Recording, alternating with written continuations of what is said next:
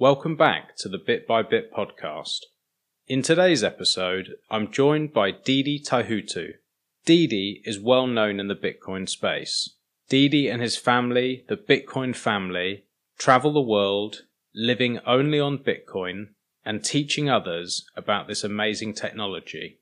A few years ago, Didi and his family sold their home and all their possessions to travel and live on Bitcoin. Didi is joining me today from Thailand. Although the sound quality isn't perfect, I really enjoyed this one, and I think you'll learn a lot. Didi has such an interesting outlook on life, and it's amazing to speak to someone who's been so heavily involved for such a long time.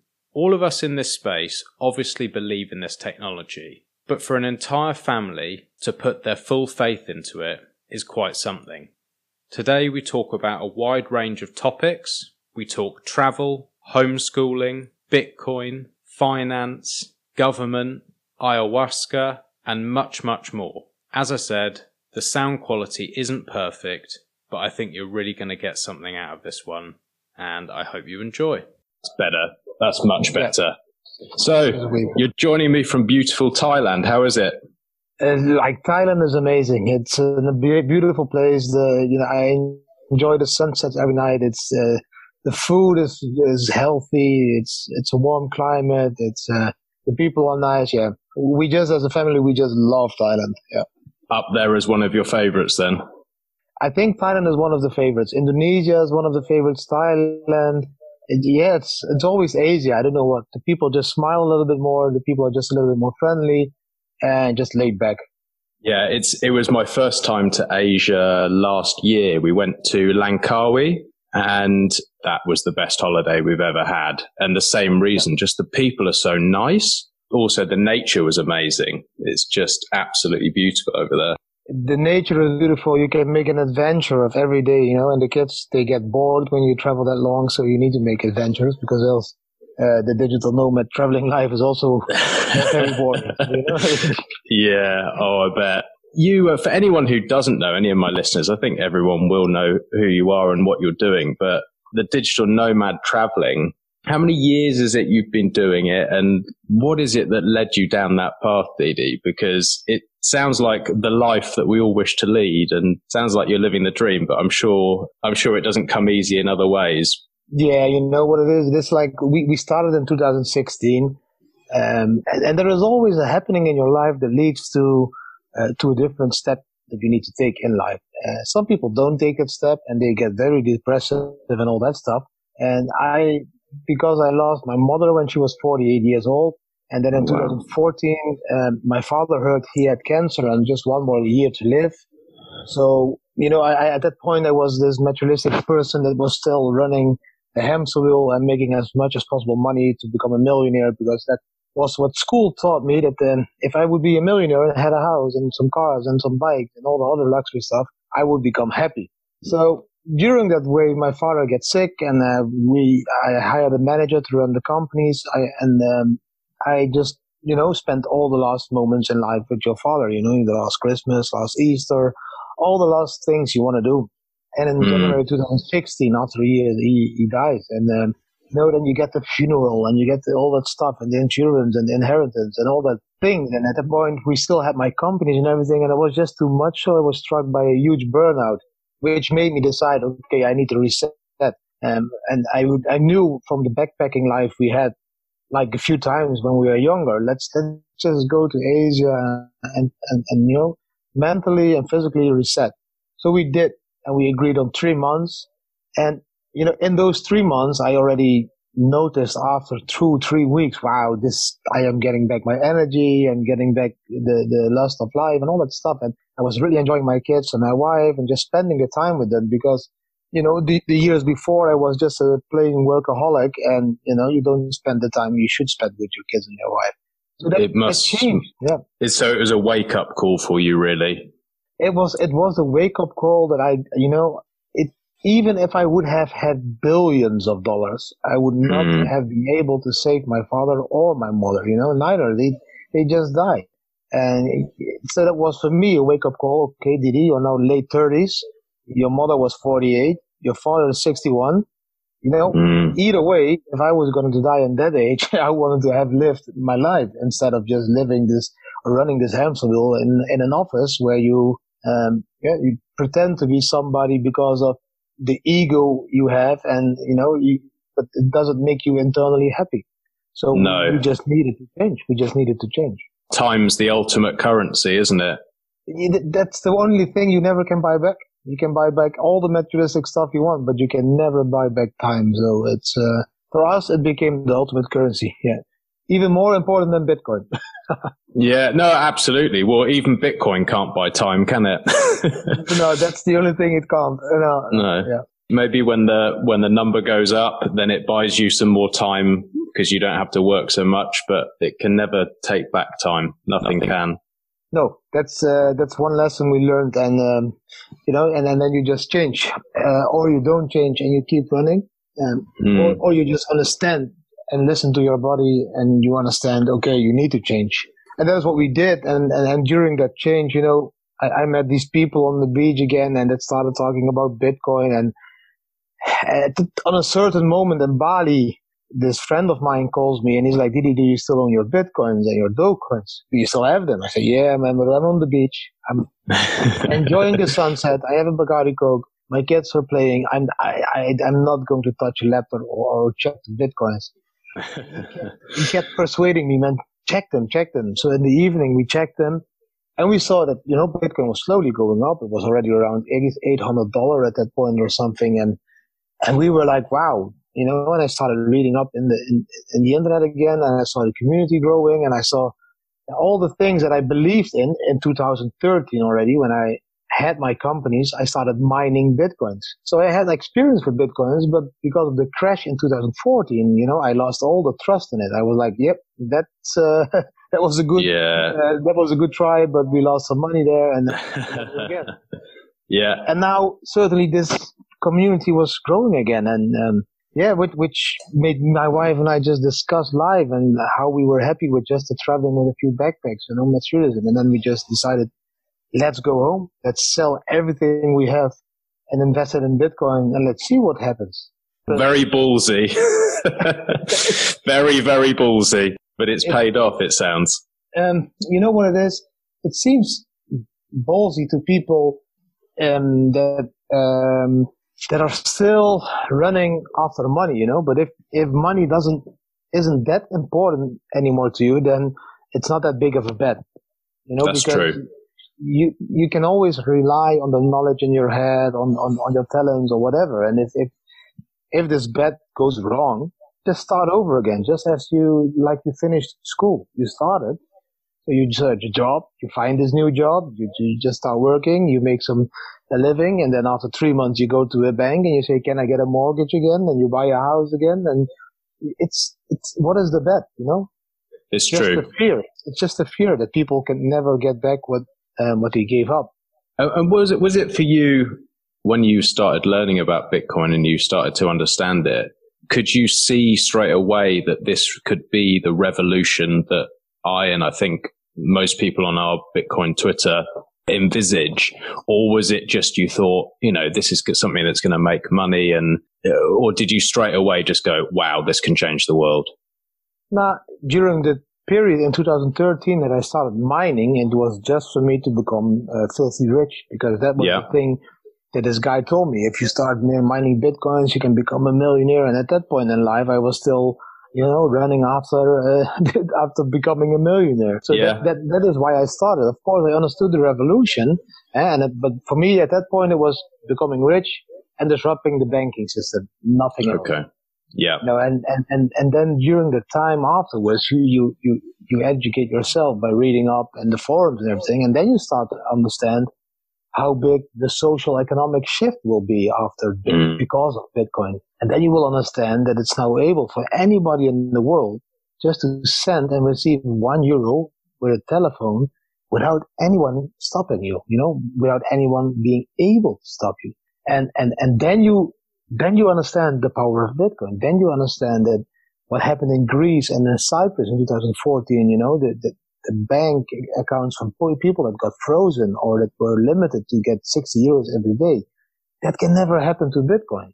So because of all those economic strange things that happened in that period, you get education, and then you understand the real need, and then you shift from your opinion of just becoming a millionaire to, wow, this is really going to change the world, and it is changing the world. It already has changed the world. It is, yeah. It feels like it's still such early stages, but to the people who understand, I think we can see where this could go, and it's going to be massive. It's just going to be, and it's exciting for me. I just feel every day when I'm involved in this, if you make money, it's lovely, but to be involved in something that can change the world in a positive way, I think when I'm on my deathbed, I'll think I've been involved in something that was important. And that's the most exciting bit, to be involved in changing the world in a positive way. Yeah, and that is exactly what it's doing. And of course, the media at first saw it not that positive, but that's the same thing the media said in the 90s about the internet, That would not be a positive change. That would just be for money laundering, and that would just be for sex and online, all that stuff. And during the time, everybody understood that the internet was not going anywhere, and it became the most important thing in life. Nobody can even live almost without the internet anymore. No telephone will work, no iPhone will work. We won't be making this Zoom call. It's all that all changed in like 20, 30 years. So now we have this new revolution of blockchain, which is also comparable with the change internet made. Now we have blockchain.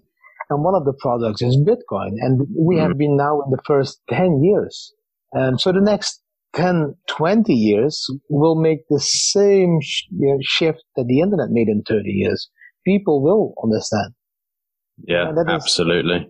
And it's really important that people understand that it's not going to happen in one day. I always compare it with my grandparents. They were used to go into this bank building, and then they were used to ask this cashier for money, and then they signed this paper, and then they received the money. And then suddenly this bank tells those old people at that point, now you need to go with this plastic card into this machine, and you can get money. It took minimal 5 years, I think, for my grandparents to trust that machine. They always just went simply into this building to get their cash. And now those people are asked to understand this digital revolution of money. So that will take time. But the youngsters, if you have kids, your kids, my kids, they understand already what the digital currency is. They play games, they earn tokens, they sell tokens, they sell avatars for tokens. For them it's just a normal thing. It's natural. It's natural. Yeah. They are growing up with it. They won't know what cash money is. Nobody, no kids. They won't believe you. You need to take them to it. I think if the babies are born now, you need to take them to a museum to see cash money. Yeah. It's true. It's only 8%. It is true. Only 8% of all the money around in the world is physical cash money. It's only 8. From 8 to 0 is nothing. No. It's the same change the European Union made. It's the same change. We were proud of our Dutch guilder. The Germans were proud of the Deutsche Mark. The Spanish were proud of the peseta. It took them 1 month for everybody to be changed into euro. Every vending machine, cigarette machine to accept euro. So if they only needed 1 month then, for changing the whole world, whole Europe into accepting euro, now they don't even need to make that big of a step. Now it's digital. Yeah, it'll be quick. It will be quick. It will be, I think, now in 5 years' time, the government will send a letter to the people at home. Okay, we created this new digital currency, the Dutch gulden or the euro, and you get 1 month time to transact your cash money, exchange your cash money into digital money. That's the trick. That's how they get rid of all the people that have still the cash, unlegit cash money. That's how they are going to do it. It's one big plan, in my opinion. So I would agree with that. When we go back to, you're on the beach, you have your Bacardi and Coke, you're with your family, you're enjoying life, and you find out that Bitcoin is doing what you thought it could do, and you say to your wife, right, I want to sell everything. how did that conversation go? Because it's such a big move. Was it just both of you went, right, we want to do it, or did it take some convincing, or, you know, how did that go? How did that go? It was on, I will never forget, it was in Seminyak Beach, and we was really enjoying this Bacardi Coke, and I just started talking to my wife about life, you know, and my wife already was a little bit more zen always than me. I was like a little bit more happy with normal stuff. I was the one that also always needed, like, you know, to top it off with the biggest bottle of Belvedere or a bigger car, or, you know, all that stuff. Yeah. And for her, it was, of course, the first reaction was like, what, all into Bitcoin, you know, those machines we sold because there was not enough profit in 2014. And what is it exactly now, what you want to do? But we all quickly started to the conversation to turn it into like, but let's do it for the kids. So let's not create those materialistic monsters we have been in the past. Let's educate our kids in becoming human beings that love to live life. And how do you do this? The only way to educate your kids and to love to live life is to lead by example. I can read a book, I can show them pictures, I can show them a movie about different style of living, but they won't believe it till you do it. They always follow their parents when they're young. So the only way we could, you know, keep our kids from becoming, let's exaggerate, those materialistic monsters we were, is showing them a different way. So, and that was for my wife the big step from like, okay, yeah, let's do it. Let's try it. Of course, you know, it's still a big step. If you then you fly home and you still don't realize what you're going to do, and then you put your house for sale for Bitcoins, and then you realize, oh, we have all this furniture, we're going to sell it for Bitcoins, and then you come to the most important point of the women, they have all 100 pair of shoes. You need to sell your 100 pair of shoes, then it becomes real.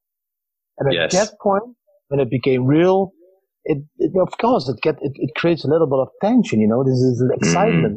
Are we going to push enter now? Is this all this money going into, you know, cracking into Bitcoin? And then you just do it. And then you notice nothing changed. Yeah, you live on a camp spot. You went living on a camping place. And I need to say we were also lucky because at that point, the media found out. So we were bombed by the media. So you don't get the time to think about the thing you did. You just become part of this roller coaster in the media and interviews, and they fly from America, from Australia, from Ukraine, from all over the world. They came flying to this camp spot to film us, to make interviews. So you get into a new style of life. So you don't think about it. Did I do good? Did I do wrong? And I started trading, and the bull run, everything was going up. So it just grew in a natural way into becoming this Bitcoin family.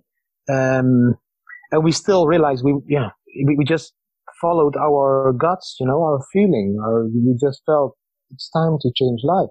And we are happy with those 2 backpacks. So why wouldn't I change? And then, of course, we discussed about, okay, if we have that money, we can put it on a bank account, and then we can keep it on this bank, and we can travel a long time of this money. But we were like, nah, that's not what we want. You know, we want to support this revolution. We want to show our kids that you know, this is going to change the world.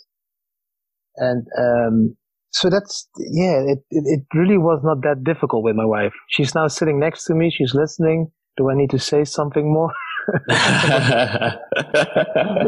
Well, that sounds,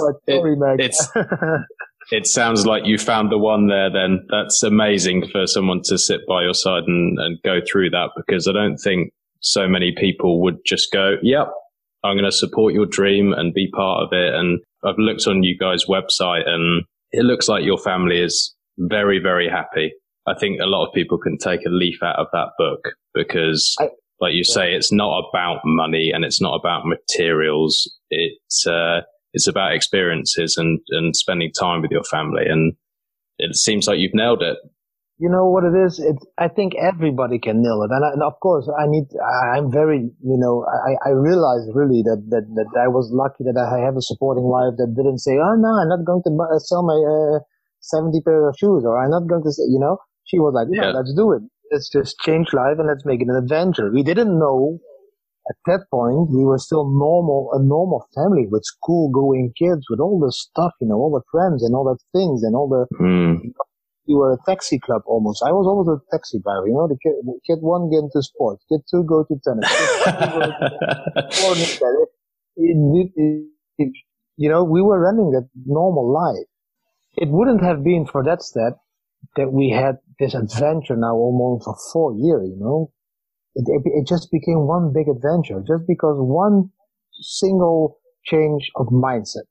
That's exactly what I feel that the people are lacking at the moment. We have all been fed up in the 90s, and in the 90s we are all taught to be these materialistic monsters of accumulating wealth.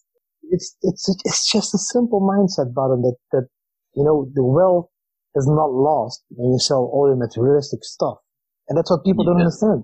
That's what people just don't understand. From what I can tell, you guys are trying to teach others. You're trying to spread this word that, what we're talking about now. How's that being received when you're traveling and you're speaking to people and teaching people about Bitcoin? Are you finding that people are waking up?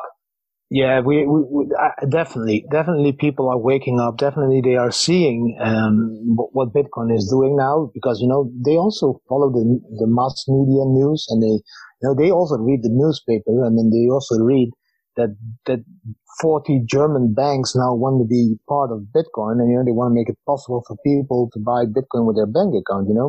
They also hear that Wall Street is now stepping into Bitcoin, and they also the Nasdaq.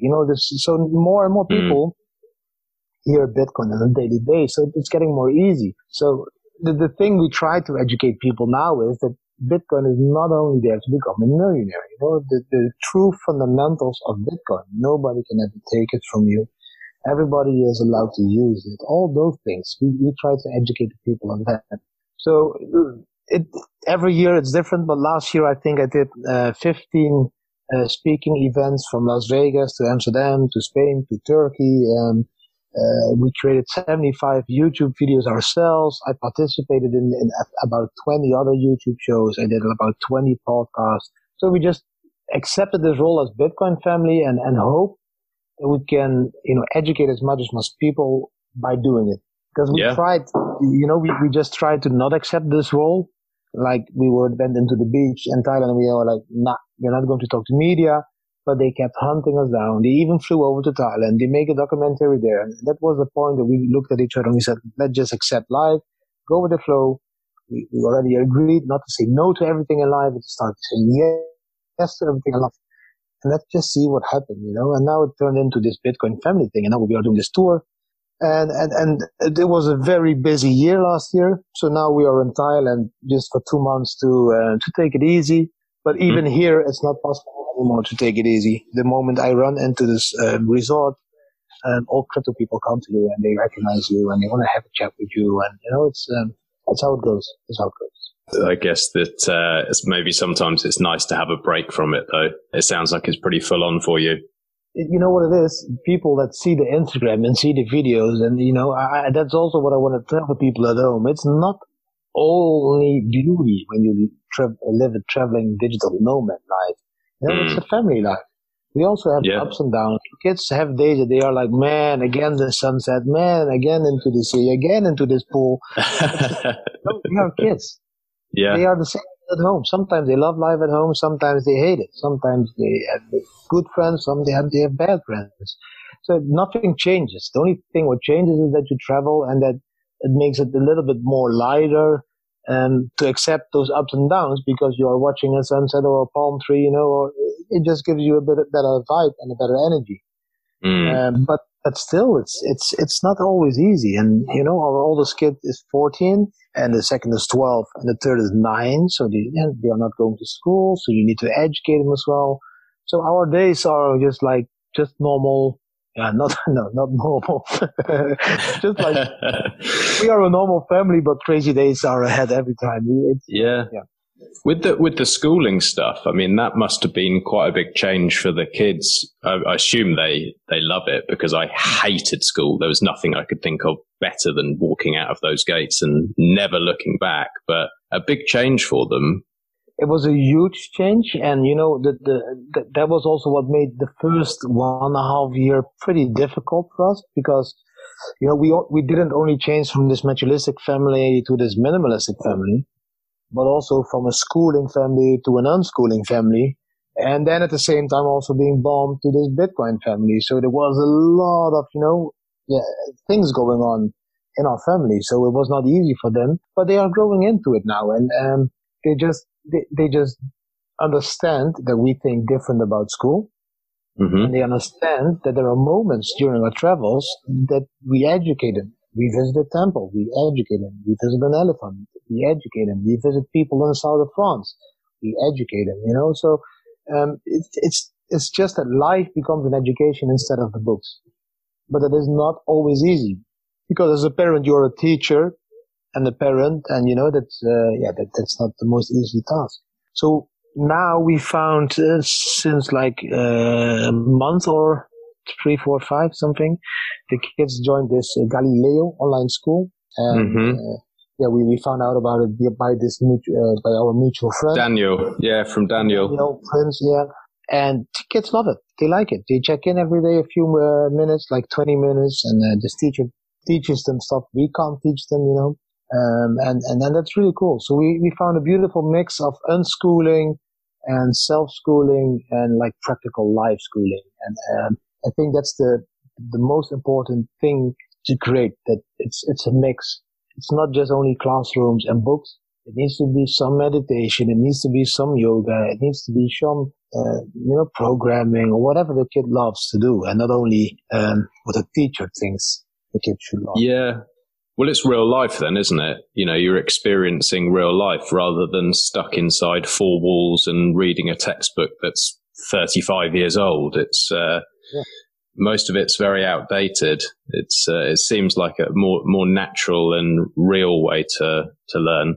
Yeah, and I think people, I think the schooling system should start to focus more on the positive things in life, instead of like, everybody that I grew up in the Netherlands was like schooled about the Second World War and the First World War and all those negative experiences, and then those people, and I'm like, man, educate them about the history that changed the world. Educate them about internet. What did the internet change? They changed the whole world. And those things are not, the kids are just not prepared for the future. The kids are prepared for the past. And that is exactly what we don't want for our kids. We want to prepare them for the future and not for the past. That's no use. The world is decentralized. The world is changing. I don't have to own a car anymore. I can lend a car all over the world. I don't need to own a bike anymore. I can go to every big city in the world, use an app on my iPhone, scan a bike, drive it from A to B, drop the bike there, and walk. You don't need to own stuff anymore in the future. And that's what you need to prepare the kids for. The world is decentralized. The world is changing. The world is changing into a decentralized sharing economy. And it's going to, on top of that, it's going to be disrupting the whole financial system into this decentralized currency system, where the people we are used to that have control are losing a little bit of the control. So we just hope that we do the right thing for the kids, and that we prepare them good for the future. And you never know if you do right. And I don't think you can do wrong. One kid wants to be an artist, and the other one maybe wants to become a school teacher or whatever. It's always possible. Everything is possible in life, I think. I think so. I think you're right there. So I had one question that's non-Bitcoin related. I saw on your Twitter, on your bio, you have location set to Earth or Matrix. Is that something you believe? Do you believe we might be in a simulation? Do you have a sort of a theory on this? I saw that and I thought, I have one of my best friends believes this, and I just thought I had to ask. I think, I think we all create our own lives. So, and if it is that far that we are an avatar of our imagination, and that we are living this imaginative life as an avatar without even noticing that we are this avatar, then maybe, I don't know. But I do know that we are all connected. I do understand that everything is connected in life. And I do understand, I also read all those books, I read The Secret and all those, the Law of Attraction books and all that stuff. And I did ayahuasca many times. So I do think that I know for sure that we are all connected, and you can just, attract positive vibes by thinking positive, by being positive. So in that way, you can see it as a matrix, you just decide how your life looks. And that's the same as you play like FIFA 98. That's my time of FIFA, If I play FIFA 98, I decide what this striker is doing. I decide how I'm defending by taking control. Yes, it's a physical controller, but I think it's the same in life. You can take control of your own life and steer your life in the way you want to steer it.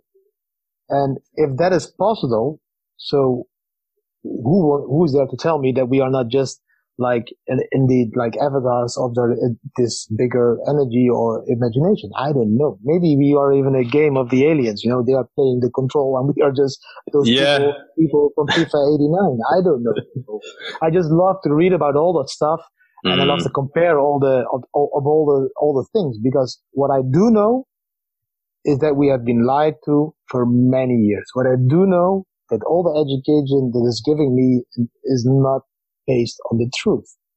Yes. Like, there are so many things that have been proven that it's just not true, that, you need to start questioning things. And I think that's what we show the kids. Question everything. Don't take things for granted. Think about it for yourself. If people tell you cannot land an airplane on the South or the North Pole because there's a huge hole, which is the entrance to the inner Earth, you can believe it, or you can go there and investigate it. And if you go there and investigate it, then you know for sure. And if you just read the book of Admiral Byrd's diary, and he tells you, there is a hole, and the dinosaurs live still in the inner Earth, if you just believe it, and you have never seen the proof of it. So I question everything. It's healthy, but like you say, at school, you're asked not to question, just to remember and be told. And it's definitely not for our benefit, is it?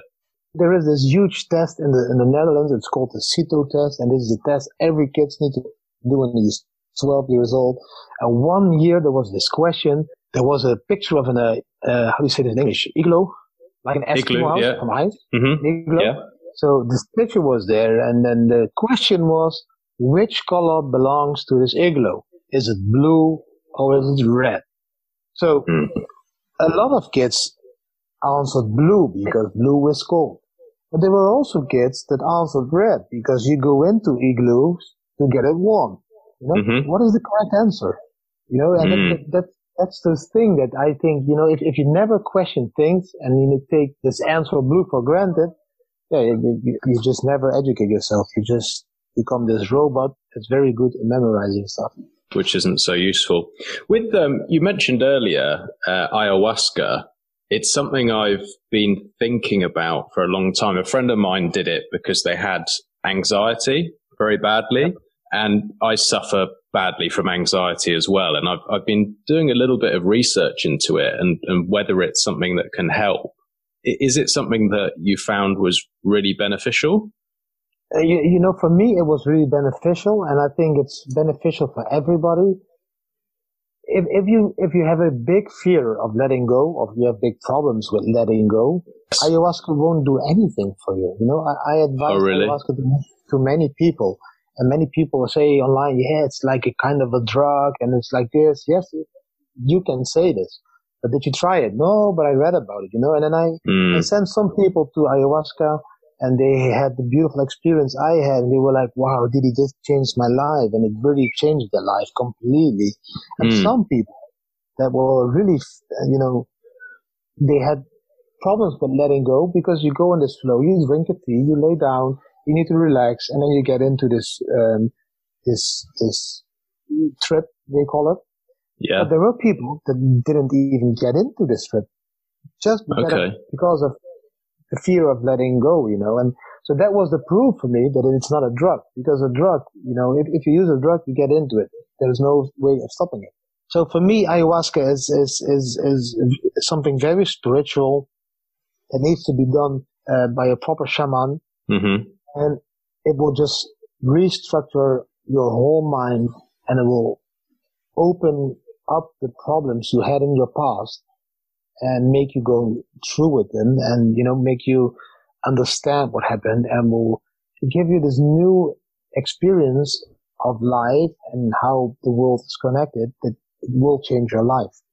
The first time I did it was like, it was mind blowing. It was just, there are so many things.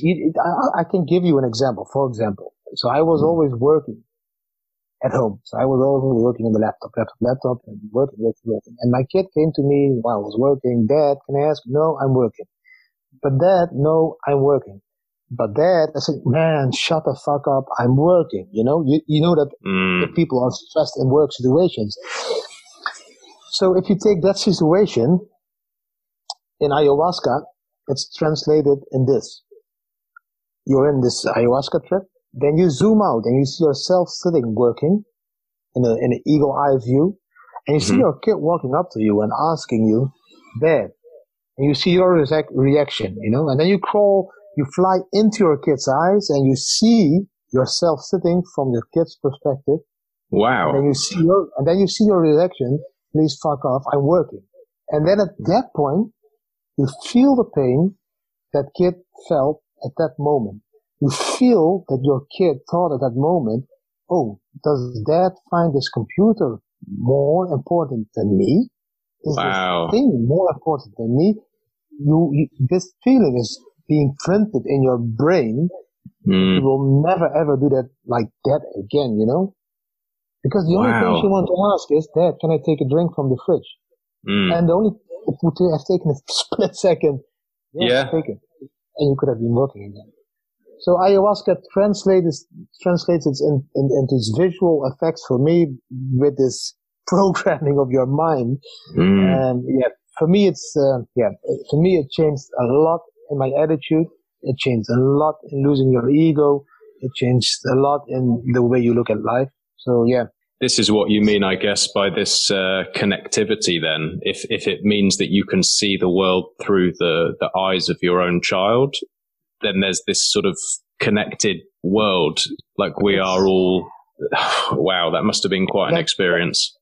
As if those memories are all stored in one big cloud of energy, and you can go back into them and feel them. But I think we all know that it is possible, because people that go to a shrink, they don't do the same. The shrink just makes you remember things from the past, a psychiatrist, how you call it, and this is what ayahuasca does as well. But one dose of ayahuasca, like 6 hours, it's comparable with like 60 treatments by a psychiatrist. Right. But if you ask me, do it, and you will see, how it can change your life in a beautiful way. And it's not that you're drugged up or all that stuff that people say. No. Yes, some people need to puke, some people make the shit. I'm a shitty person, so I always go to the toilet, But it's not that you're totally gone. You're laying down, and if you open your eyes, you're out, and you can stand up, and you can go have a glass of water, or go to the toilet, and you go back, and you lay down again. You close your eyes, you hear the music, and bam, go back into the beautiful, beautiful journey you're making. And it's beautiful. It's beautiful, and it can also be painful. Let's be honest, it's in a positive way. Well, sometimes you need to see those painful times to move on and change, don't you? I guess. I think it's needed for some people, and because people had bad experiences in life or were misused or whatever. And then you need to go through that pain again, but also you can see and understand why, for example, the person that hurted you, why he hurted you, that there was no mean intention. Maybe it was a drunk guy or whatever. So all those things, it gets sort of a place, and what makes it able for you to move on. Yeah. It sounds a little bit spooky, but no, so many people already did it now, and it's getting popular. I still have this domain, ayahuascaforall.com, and ayahuascaforall.com. Yeah, I intend to create a forum on this one where, people can rate the shaman, the location, and all that stuff, so that people feel more safe about certain locations and certain people. Yeah, that's a nice idea. That's a great idea, because it is a little bit of a scary, you don't know who you're dealing with and you don't know where you are. And I think if you have a review, like you say, you feel more secure, more safe. Yeah, exactly. That's a nice idea. But I'm searching for somebody that will help me with this, because I'm too busy now to create the website and all that stuff. But somebody will pop up. Maybe after your show. Yeah, exactly. Well, I'll put it in the show notes anyway. And if anyone reaches out, I'll pass them over to you. So Didi, listen, I'm conscious I don't want to take too much of your time and you're with your family. So I just had one more question for you. If you're to look 20 years into the future, when your children are grown up and they're adults and going about their lives and have jobs, what future is it that you would like to see? And is it something that you think Bitcoin can create for them? Where do you see Bitcoin taking this world 20 years from now? That's a very big question. And, and I need to be honest, I think Bitcoin is just such a little part of what is going to happen in the next 20 years, Bitcoin will be the shift in the monetary system. So I think in 20 years time, we will have this decentralized currency that is used all over the world by everybody, and everybody has at that point access with their phone or with their watch or even with their lens at that time. In 20 years time, I don't think we still will be walking around with hardware wallets or telephones.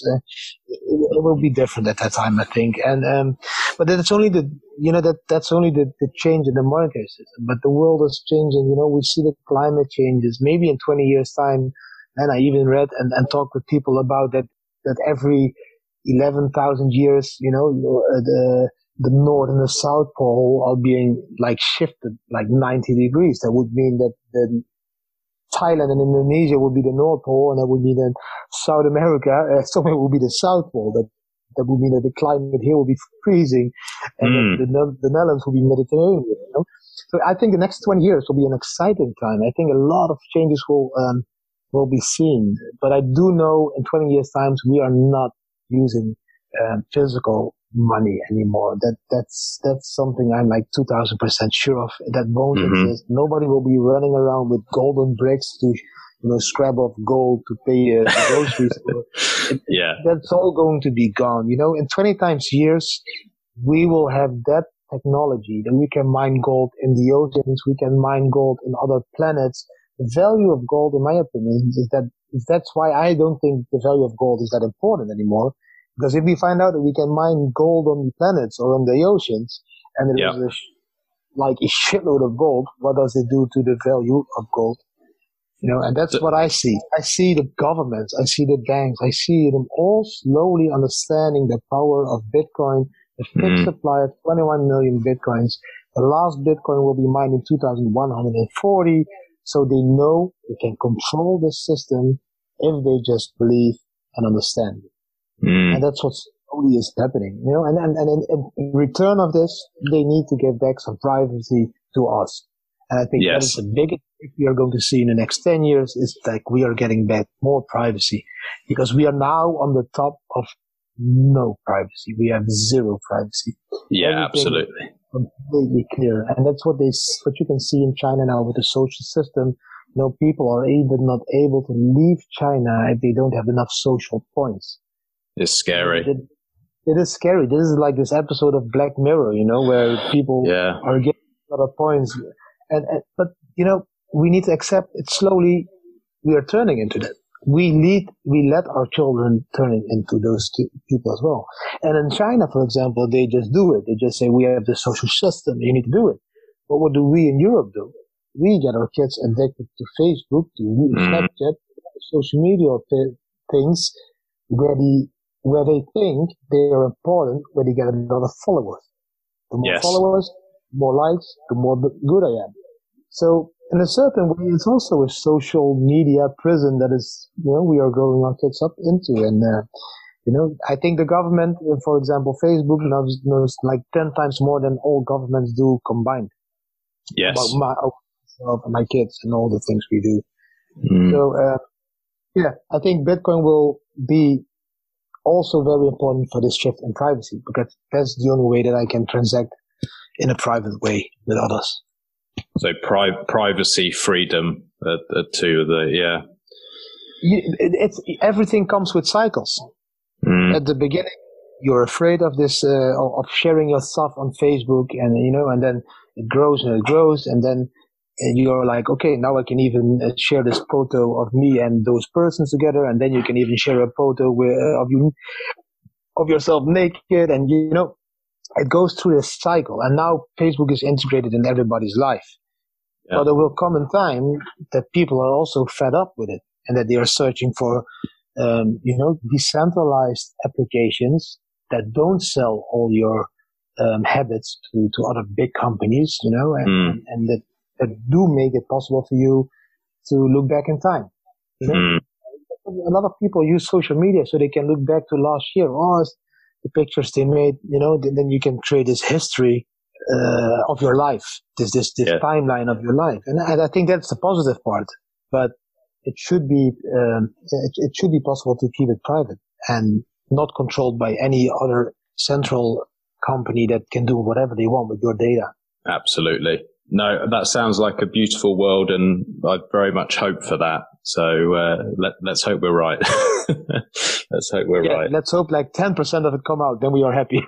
Yeah, that's it. Exactly. Well, Didi, like I say, thank you so much for doing this call with me. It's been really, really nice to speak to you, and my listeners will learn a lot, and I will be linking all of your information in the show notes. And if people want to get in touch or want to find you, where's the best place? Is it Twitter, or have you got somewhere else which is preferable? They can find me on the bitcoinfamily.com, or I think bitcoinfamily.com or diditaihuttu.com. They can find all my stuff, and they will find all the links to Instagram, to Facebook, to Twitter. We even have how do you call this again? They did TikTok or something with the Bitcoin. TikTok. So, yeah.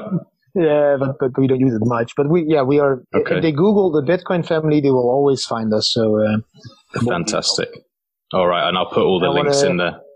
Yeah, perfect. I want to thank you for having me on your show, and I wish you a lot of success with all the next show. And please do let me know when it goes live, and so I can share it. And I will too. More people. All right, fantastic. Thanks, Didi, and have a nice evening. Thank you very much. Bye. Bye-bye.